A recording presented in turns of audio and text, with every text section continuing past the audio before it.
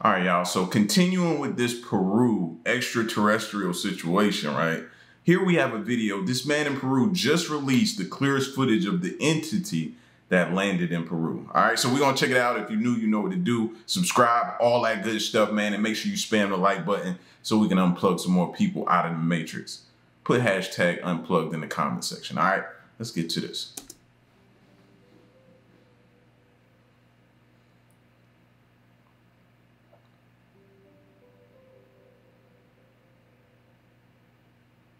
Since the 8th of August, Peru has been trending on social media, with more and more residents coming forward with stories and eyewitness accounts of alleged entities that have been reported throughout the area. Someone by the name of Gustavo shared an interesting photograph and update about what's happening in the area, and it seems that the sightings are not slowing down. This is the latest photograph that allegedly depicts the mysterious entities that have been encountered by the locals. The man said that the reason the entity's legs appear to be giving off light is because it was accompanied by a glowing orb, something that was detailed in earlier reports.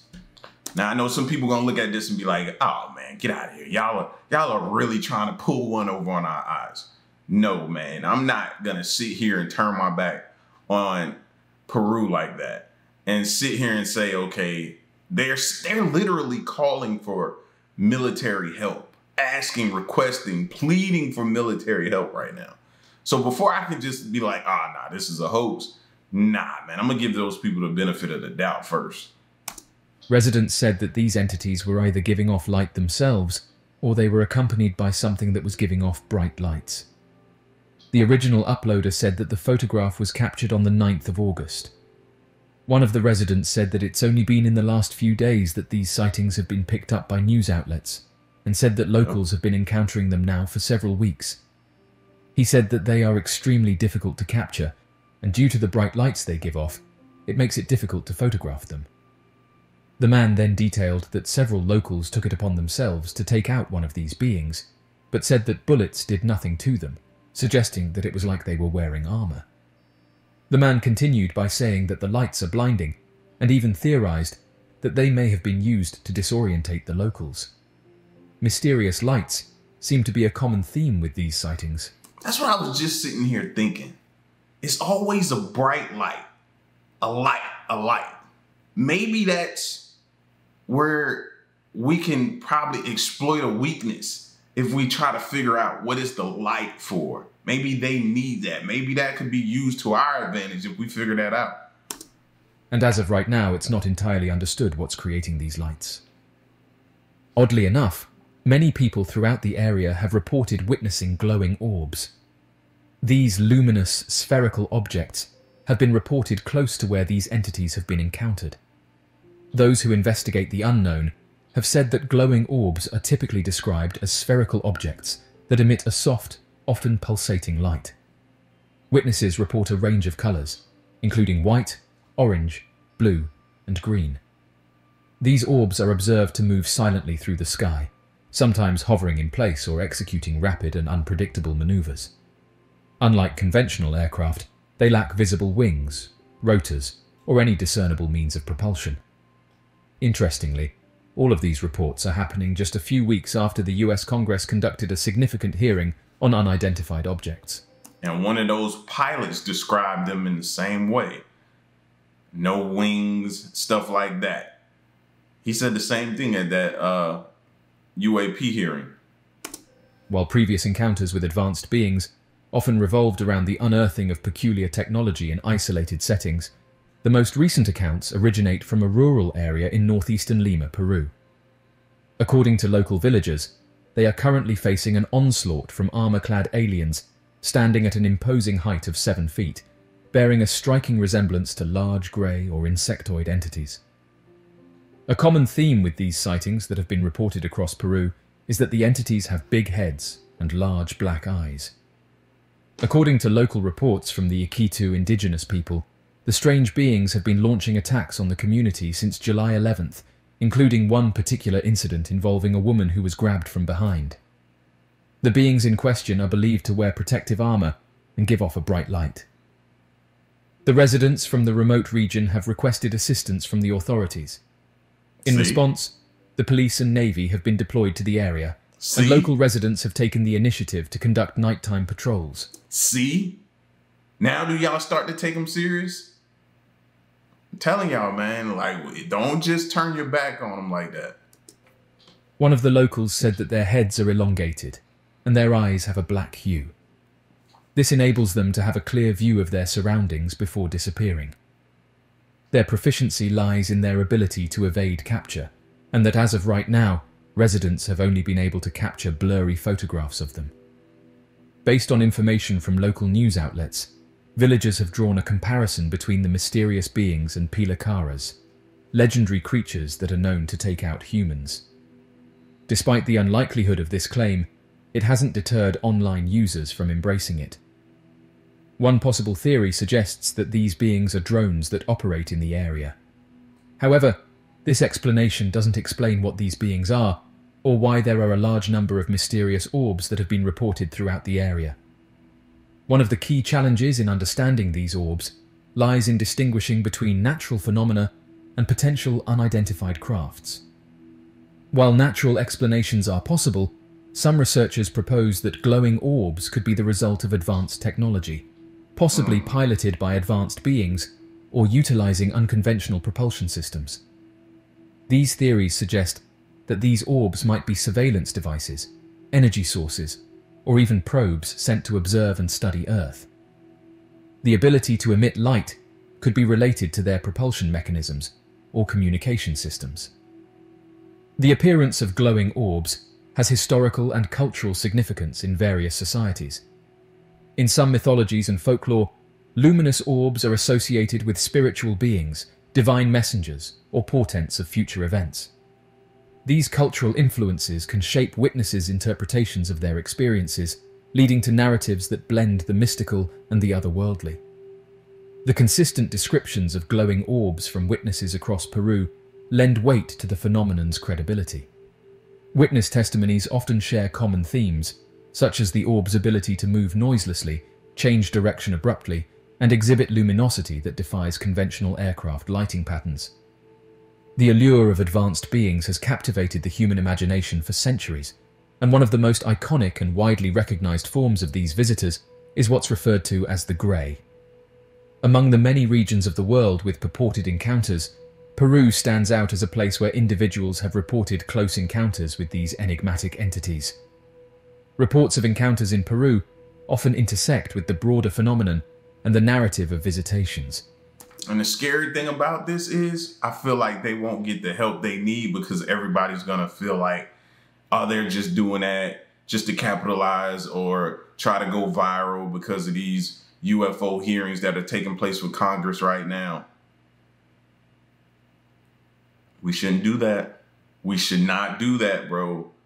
Every case, we should take every individual case and treat it separately. Like, don't do them like that. Individuals who believe they have encountered one of these entities often recount experiences of being taken. These narratives might be influenced by a combination of genuine experiences, dreams, altered states of consciousness, and societal influences. The reports of these encounters in Peru are part of a global tapestry of unidentified phenomena and narratives. Whether these encounters are genuine interactions with beings from beyond Earth or manifestations of cultural influences and psychological tendencies, they represent a profound aspect of human experience, a desire to explore the unknown, to connect with the cosmos, and to understand our place within the vast expanse of the universe. By now, many have seen UFO whistleblower David Grush go in front of Congress and tell the world his story. Absolutely, based on interviewing over 40 witnesses over 4 years. I know the exact locations, and those locations were provided to the Inspector General and some of which to the intelligence committees. I actually had the people with the firsthand knowledge provide a protected disclosure to the Inspector General. Grush is an Air Force veteran and former intelligence officer, and he received praise in many circles for being willing to come forward. But he also knew that he would become a target of public scorn as well. And that's unfortunate, but it's happening to him. This week, a news site called The Intercept put out a report detailing a drunken episode of Grush's in which police were involved, and details about Grush becoming suicidal. Grush, a combat veteran, has been open about his struggles with PTSD. Ross Coulthart, the journalist who initially interviewed Grush for News Nation, has pushed back vehemently on the Intercept story in what he sees as a smear campaign. Last night, the reporter behind the Intercept story tweeted out that he'd been let go from the Intercept after 3 years. I want to bring in News Nation's Brooke Shafer. And the fact that he's going to get exploited like that and different things are going to happen to him and just put his character into question and different things, even though we knew it was going to potentially happen, it still sucks that they're going to do him this way. This is just getting started of what they're going to try to do to him. For Brooke, this reporter has a history of pranks. It turns out this was another. He thought it was funny to tweet out that he'd been let go when he had not. Yeah, that's right, Elizabeth. To clarify, that Intercept reporter was not fired. He was making a joke on his Twitter account, pushing people to subscribe to a new newsletter. But as this story about UFO mysteries continues to gain national attention, one organization says they've seen an increase in reports of possible sightings. I saw something last night that I cannot explain. An unexplained phenomena that's been happening for decades. That phone call from 1977, an Air Force pilot reporting a possible UFO. Sometimes it looked like two yellow lights, and then sometimes it kind of came together as one. And tonight, reports like that are soaring. The National UFO Reporting Center says their volume of possible UFO sightings have doubled in the last few weeks. We get somewhere between 10 and 50 reports a day. Peter Davenport is the director of the National UFO Reporting Center, a non-governmental, non-profit corporation that collects reports of possible UFO sightings. We're getting reports so fast that we almost can't handle them. We can't process them fast enough. Those UFO... Now, I'm not naive to say that some of these are just influenced by what they're seeing on TV and people just want to be a part of it, so they're going to make a mockery of it. We get that. We get that. UFO reports boosted, Davenport said, by last month's Out of This World congressional hearing. Whistleblower David Grush, a former U.S. intelligence official, testified the U.S. is concealing a multi-decade program to collect and reverse engineer unidentified aerial phenomena of non-human origin. Do you believe that our government is in possession of UAPs? Absolutely, based on interviewing over 40 witnesses over 4 years. The Pentagon has denied Grush's claims, but the hearing, which produced headlines around the world, further fueled those who believe they have spotted aliens in the sky. The National UFO Reporting Center says in the last few weeks, they've received a mix of reports from mysterious orange orbs to dramatic sightings of structured craft. I'm not sure there are more sightings, but people are more willing to report it. Since its founding... And that's what we want. We need that. Encourage people to do it. That's just like 911. You know, people prank call and dial 911 for no reason and do stuff like that. We get that. That comes with the territory. But we want to stop people from feeling like they can't and they're afraid to. No. Encourage more people to do so. In 1974, the National UFO Reporting Center says it's processed more than 170,000 reports with sightings in all 50 states, though the organization highlights it is not an investigative body, therefore it can't validate these reports. Elizabeth? We don't usually cover the regular, unusual anomalies found by the countless amateur UFO investigators out there, who are tirelessly combing the terrain in and around our neighbouring planets, moons and asteroids in a search for possible alien craft, artificial structures, or even ancient ruins. Although some of these formations can indeed be intriguing, they're often easily disregarded as mere natural formations. However, our next anomaly, we believe, could be seen as a considerable mystery. Since its launch on the 9th of March 2003, the probe explorer Hayabusa has completed several interplanetary flybys, travelling a total of 2 billion kilometres to arrive at an asteroid known as Itokawa, or more precisely 25143 Itokawa, on September 12, 2005, successfully carrying out numerous scientific observations of the asteroid since then. However, what is astonishing regarding this new research is what has been found within these new images taken of our space-travelling neighbour. It seems, during its enormous orbital journey around the cosmos, it's picked up an unusual passenger.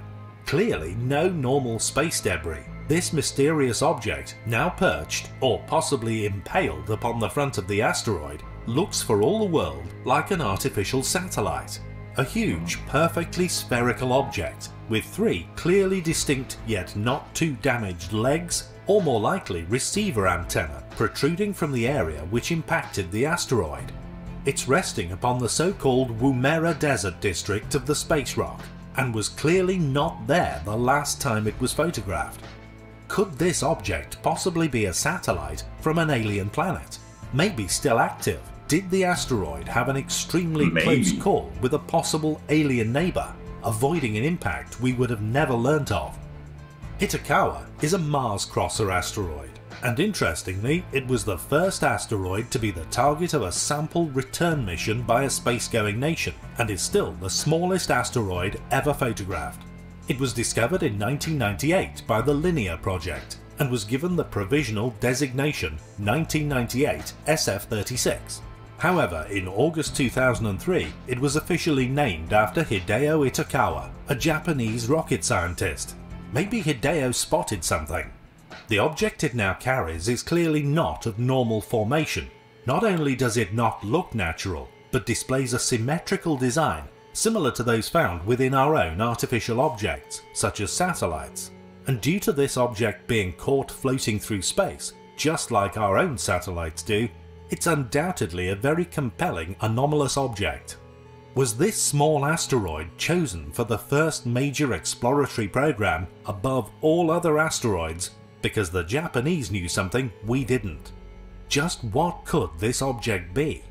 We just hope they explore it further, and whatever they discover, they share it with the world. When they land and the hatch opens, perhaps we will be looking at ourselves. I just like saying a more.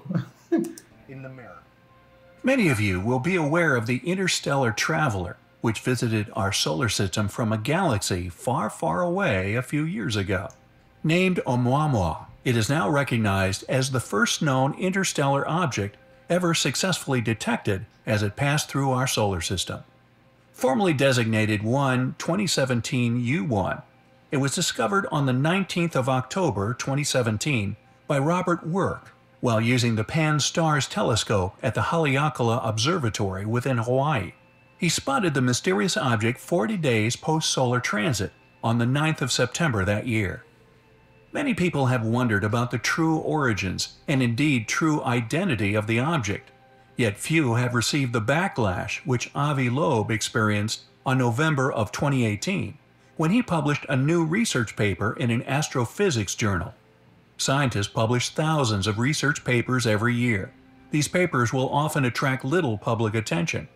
However, Loeb's latest work gained a suspiciously high level of controversy and rejection when he dared to cover the rather taboo subject within this so-called official field, aliens. The subject of the paper was the mysterious supposed space rock. He posits that it likely traveled for billions of years, past countless other stars, before reaching our own. Eventually, it will cross the edge of our solar system and into interstellar space again. The leading hypothesis among astronomers is that Oumuamua is an odd-looking comet, a remnant of another solar system kicked out by natural forces and sent barreling through the cosmos. Loeb, however, offered a rather different explanation. Quote, Oumuamua could be a probe, one deliberately sent to our solar system by an alien civilization. That's what I think.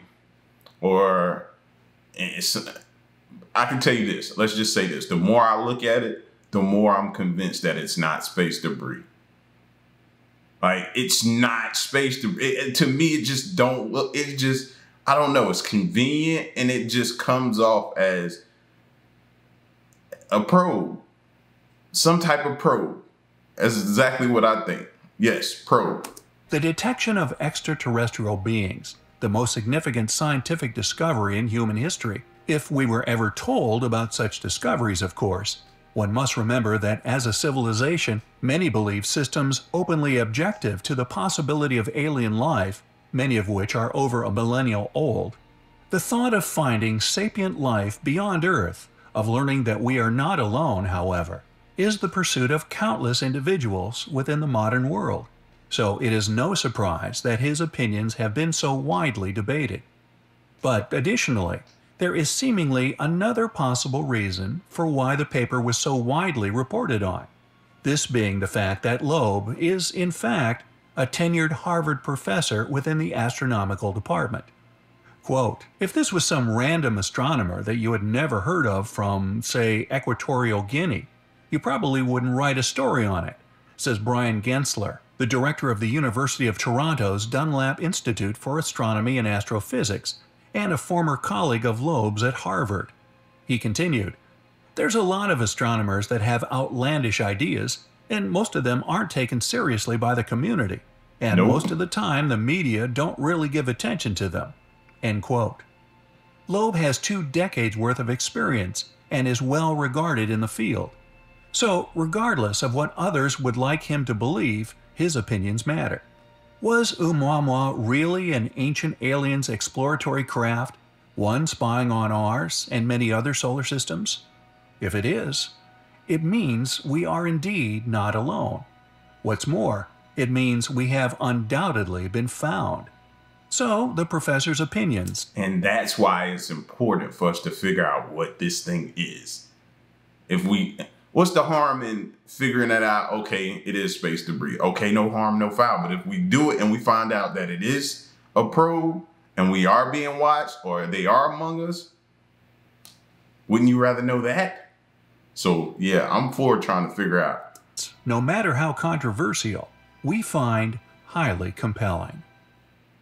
An ancient clay tablet buried away in the bowels of a British museum has been quietly baffling historians for over 150 years. This cuneiform tablet has been long housed in the British Museum's archives under collection article number K8538. However, now known as a planisphere, it has nonetheless revealed a fascinating translation telling of an incredible story, one which described of an ancient comet impact with our own planet. Recovered in the 19th century, unearthed from the ancient library of King Ashurbanipal in Nineveh, Iraq, by Sir Henry Laird. After feverish research, specialists found that 50% of the clay tablet intricately referred to the position of the planets and weather conditions. Yet in addition, the other half of the tablet described how a massive object, large enough to be observed as it was still in space, was tracked as the inscriber witnessed it approaching and subsequently impacting with Earth. Museum curators explain, the Sumerian astronomer, it would seem, decided the event was of such great importance, he made tremendous effort to pinpoint its location in the sky, making an accurate note of the object's trajectory relative to the stars. Incredibly, from this remarkable skill, they claim they were able to pinpoint the precise comet, and it turns out that the object observed by the Sumerian astronomer was the asteroid that impacted Kurfürst, Austria. We find this astute research, the possibly successful complete decipherment of the tablet, not to mention its ability to allow us to listen to a witness story of an event thousands of years ago, is indeed incredibly fascinating. Wow. Has ancient alien technology finally been discovered within Russia? According to several talented UFO enthusiasts, along with a number of scientists, that is exactly what has happened. A team from Princeton University in America and the University of Florence in Italy have discovered a, quote, quasi-crystal, so named because of its unorthodox arrangement of atoms, found within a meteorite from a remote region of northeastern Russia. This crystal, long thought impossible to be formed naturally due to being too energetically unstable and atomically manipulated. When the team discovered that the meteorite contained this mysterious, ancient, intelligently designed material, they merely moved the goalposts, simply stating that it can indeed be formed naturally. Technically, scientists describe quasi-crystals as quasi-periodic, being manually ordered, no longer found on the periodic table. Although they exhibit a pattern that fills all available mass continuously, they lack what scientists and mathematicians term translational symmetry. Simply put, they are not naturally occurring materials. The meteorite in which it was found is believed to be around 4.5 billion years old. Yet, alas, when it picked up this perplexing and possibly alien passenger may remain unknown. UFO enthusiasts and scientists alike have previously hypothesized that evidence for alien life would, in all possibility, be found in a form such as this, pointing out that quasi-crystals, being a novel form of matter, should actually be seen as artifacts of alien artificially created technology. No one has ever been able to explain how quasi-crystals can be formed by natural processes, and no one is ever likely to. It just does not happen. They're forbidden symmetry, making them impossible to be formed naturally. The only other known quasi-crystals, besides those found in the Chukotka meteorites, were only recently synthesized within laboratory conditions by scientists. Being very hard, with low friction characteristics, also a low heat conduction, quasi-crystals are a very useful product, used in a wide range of high-speed technologies, such as the coatings of airplanes and stealth fighters. Two-time Nobel Prize winner Linus Pauling, the idol of the American Chemical Society, and one of the most famous scientists in the world, argued till his last days against quasi-periodicity in crystals' mere existence. He didn't even believe we would ever manage to create it. Does this sound like a naturally occurring material to you? How did this complex material end up on and within an ancient meteorite? Did this lump of space debris once collide with an alien craft, somewhere out there in deep space? It seems, regardless of what certain scientific bodies would have you presume, that is indeed... And I think tonight we're supposed to have maybe some type of meteor shower. I don't know. Queen was trying to text me about it, so I'm going to have to look into that too as well, now that I'm hearing about this. Indeed, the most likely scenario.